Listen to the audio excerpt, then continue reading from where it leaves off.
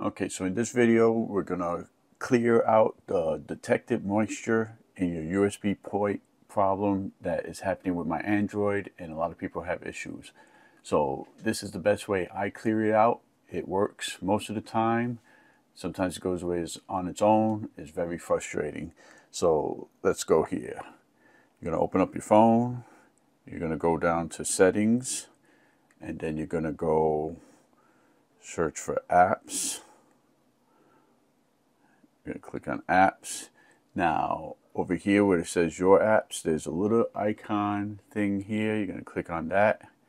So you're going to want to click on show system apps right there. You're going to press OK, and then you're going to go up here to search.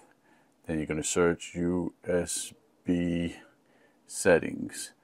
So you're going to see USB settings here. You're going to go here. So what you're going to go here, down here, is to storage. So you're going to go to storage and cache. In the cache, you're going to press this button here and you're going to clear this cache to clear out the warning. Clear cache is cleared. Then you're going to go back. Then you're going to restart your phone. That should take care of the issue. Another little step that I do, I shut off the phone. I'm going to totally power it off. So it's going to be powered off. And then I'm going to press this top button and this power button at the same time.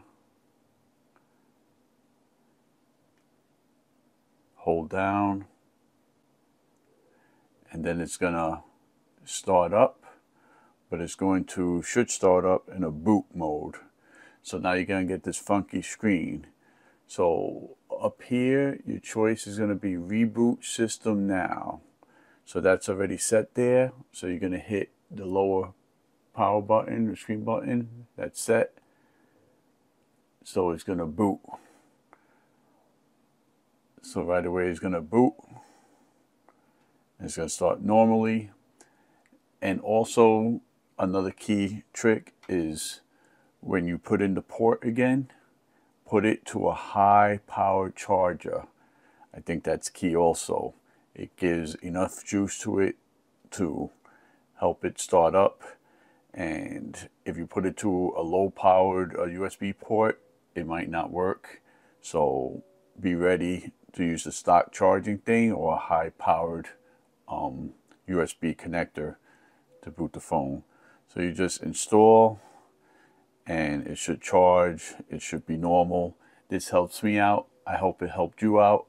And this is an outrageous issue with these new phones. I just paid this phone off and immediately the next day I had the error.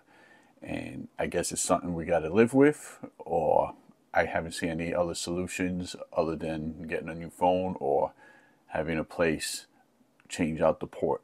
There's no moisture in there. So this clears it up. And hope this helps. Like and subscribe if it's helped. Thanks for watching.